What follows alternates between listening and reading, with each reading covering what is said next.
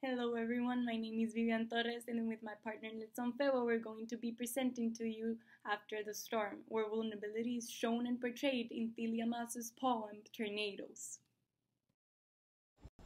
Thylias Moss is an American writer and poet who was born on February 27, 1954 in Cleveland, Ohio. She is recognized by many for her several poetry collections in which she speaks about race, gender, and social injustice. In her poem Tornadoes, Moss reflects about an atmospheric event, clamoring about all the greatness they possess. She does this by describing and comparing the tornado with saviors and guardian angels. However, Moss details that with every storm, justice is brought upon those she cannot provide it to, essentially black people. In other terms, with every storm, whether it's a natural event or an internal struggle, balance is restored after its passing and justice is brought upon those who suffer from injustice. However, Tornado can be considered a poem about vulnerability because that is the state in which humans are left after nature has left an impact with storms or natural catastrophes. But how do we define vulnerability? Well, researchers state that being vulnerable is being prone to danger or can get easily hurt. Thus, a person can be considered vulnerable if 1. They live in poor conditions and develop health issues, which is we can know it as social vulnerability. 2. Technology becomes useless and they cannot call for help, which we can call technological vulnerability. 3rd, when they lose all their possessions, or they lose their jobs, or they lose their homes or electronic devices, which we can call economical vulnerability. And 4th, when nature is gravely affected due to its own storms, which is called natural vulnerability. And all of these things can happen right after a storm. But the question now is, does Moss tackle this kind of vulnerability? Well, even though in her poem Moss doesn't clearly state that she is tackling the term of vulnerability head on, the reader can infer that that is what happens when a tornado is developed or travels in a state. More clear example of how humans are affected by nature, and this poem kind of talks about it, is how they become vulnerable with the passing of Hurricane Maria in September of 2017. Now, in her poem, Moss does talk about tornadoes as wonders, and that is rightly so. Although most of us think of us that tornado bring forth chaos and distraction, there is no denying that they can be beautiful to look at.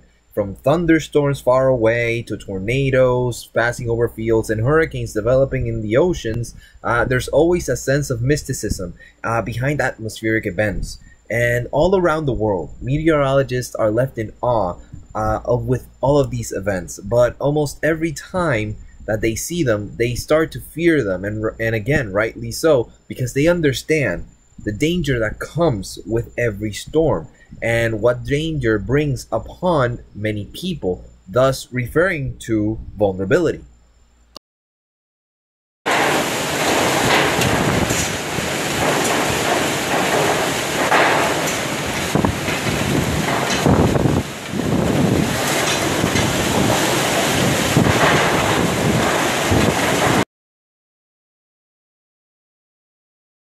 Refers to confrontations against external factors and how we are resilient to those effects.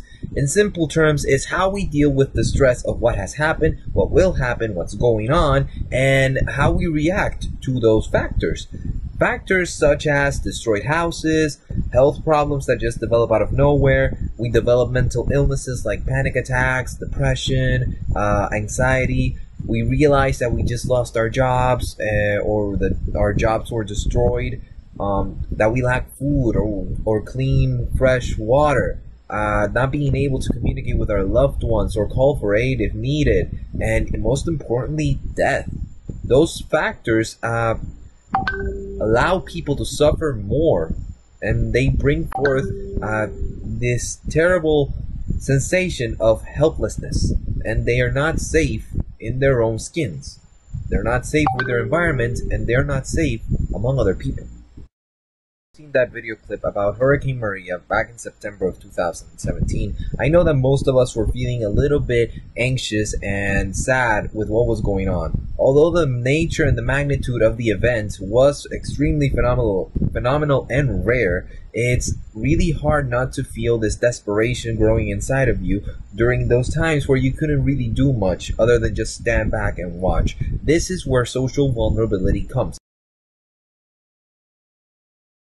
Now, when we talk about technological vulnerability, it mainly refers to the failure of technology due to outside forces. This means that anything that requires electricity or electrical current power or internet was kind of useless, leading many people to vulnerable states. At the same time, with the lack of power and no phone towers to give out signals, many people in the part of the island were stuck in places that they couldn't get out. They couldn't call for help nor understand what was going on.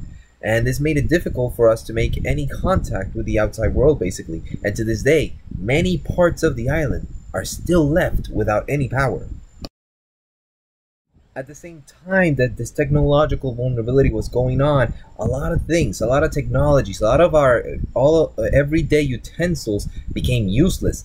This includes cell phones, the internet, stoplights, and even hospital machines started to fail because they needed power to work. However, there were some technologies that actually became more valuable due to this, and that started with generators that worked on gasoline and anything that was operated with batteries. Radios became super important for communications, and flashlights became almost vital for all of us. Now, the third factor of vulnerability that we were able to see was the economical side of vulnerability. And this means that how resilient were we in those shops that were destroyed or were harmed during Hurricane Maria's passing. This includes almost the same factors as social vulnerability, with the lack of their jobs, with the loss of their own products and stuff like that, and not being able to pay for gasoline made it more difficult for economical resilience, for them to withstand what was going on. And sometimes losing your job or your personal spot to relax and to unwind and to make your own income becomes a very huge aspect in economical vulnerability, because you feel the same things as social vulnerability. Nature's vulnerability is characterized only by humans' perspective of destruction, though nature is not being vulnerable at all. It is renewing and cleaning itself to become stronger with time. A cycle called ecological succession makes this happen, where secondary succession takes place when soil is existent. Some non-vascular plants and some pioneer species help the land flourish with time. Dualism in the resources of nature are expressed in the poem in natural disasters such as the Hurricane Maria, where water can be a key element for this, that although it can be beneficial, it can also mean destruction. Moss describes the dualism between two elements in her admiration towards tornadoes, whether she explains that they are marvelous to sight, but one cannot deny the destruction that they can make. These contradictory ideas between two elements are just some of the reasons why nature is so beautiful.